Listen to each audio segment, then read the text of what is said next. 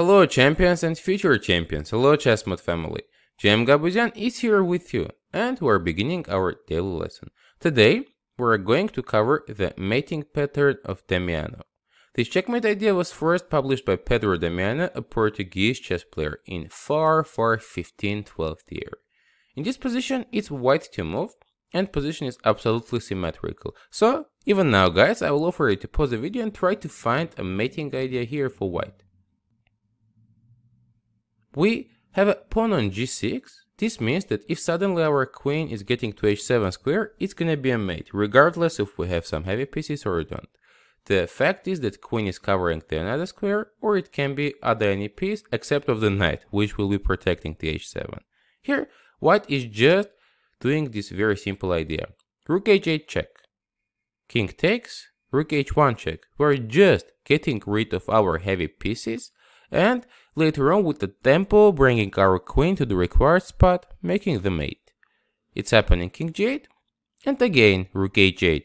King takes h8 and already queen is able to go to the right square with a tempo, giving a check.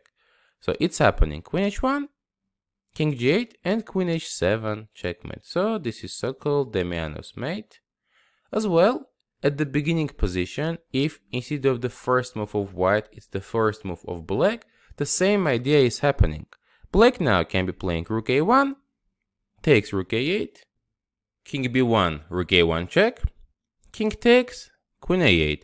Absolutely same idea, king b1 and queen a2 checkmate. So this is the topic that we are going to cover today guys, and I will tell you that very useful and practical during the games. Personally I have had these kind of ideas in my chess career. Let's go ahead to see next example. In this not very simple position guys, it's black to move. I will offer you to pause the video and try to find how to continue here for black. In order to successfully attack and kill this king, we need to open up the h file. So black now is beginning with knight g3 check, pawn takes on g3 check, king g1. Here the issue is our king is on the way of our heavy pieces. But black is just playing king e7, ignoring the fact now we're missing a tempo. The thing is now rook h1 is the threat. In the game it has happened. Queen e1 and actually white gave up after rook h1 check. Takes. Since rook h8 king g1 is again mating with rook h1, takes and queen h8. But after king e7, white was not having any chances to survive this. For example, if now white plays bishop c5, we just play rook takes c5. And we're again mating in the same way. White cannot be preventing this. After king e7, white can try to play queen d2. Now there is a difference, since after rook h1, takes rook h8, and king g1, if we suddenly here make a mistake and play rook h1 check, now white is gonna be winning. Since after king h1, queen h8, white has bishop h6 move, just covering this h file. It's gonna be a big issue. For this reason, after king g1 in this position, we're taking on e3 firstly, with a check, white takes, and already now rook h1, king h1 and queen h8, mating opponent's king. Very powerful mating idea guys. This was happened in a real game played by 2500 players. Let's now go ahead to see the next one. This is my favorite example in this mating topic. It's white to move. You can pause the video and try to find this super exciting idea. As we know guys, we need this queen to stay on h7, right? That's right, so now we don't need this bishop, don't need this rook, and also don't need this guy. Let's give all of them one by one. Bishop e6 check is the beginning move. Pawn takes, rook h8 check, king takes h8, rook h2 check, king g8, now rook h8 check. Black cannot be doing anything about this. Even though black has super strong pieces in the center, they are not controlling the required lines at diagonals.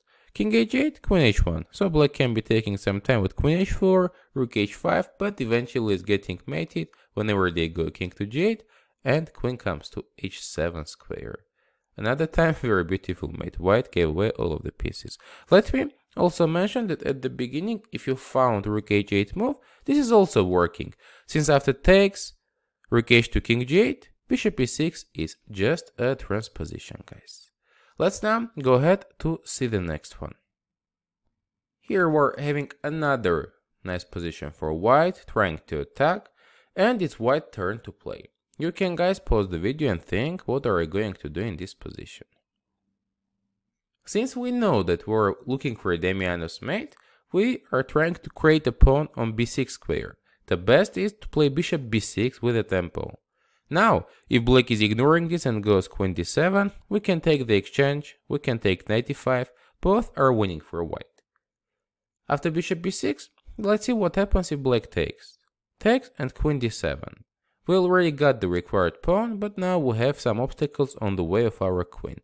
Once again, guys, you can pause the video and try to find it. Now we're getting rid of the knight firstly with knight c5 tempo. The issue for black is they cannot go to some good square with the queen and prevent the mate.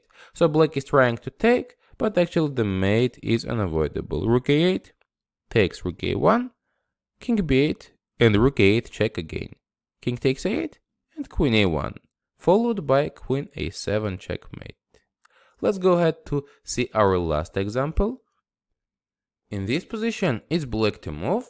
Right now, we're a little far from Damiano's mate, but the thing is we can be creating this mating idea. So, pause the video, guys, and think how we're going to play for black in this position. As you know, we need to have a pawn on the right square, and white pieces are suddenly taking good positions to get under a tempo. Black begins with g5. White can go to knight d3, but knight d5 is little better. Knight d5 and g4 with a tempo, we are advancing our pawn. Knight d2, g3. And once white is playing bishop e3, with rook h1 already we're obtaining the required mate. Of course, this is not a forced line, but each time white is trying to make a different move, they are losing a piece since our pawn is all the time attacking all of the pieces, guys. So, with this slow g5, g4, g3, black is instantly creating the mating position and finishing off the game. Let's now go ahead to the next one, which is going to be your homework for this topic. It's white to move, dear players, and you can be sharing your thoughts and ideas how to mate your black king in the comment section below. Hovhannes Gabuzyan was here with you. Thank you for your subscriptions, likes, and sharing this video with your friends. We appreciate it a lot. See you next time during our next daily lessons.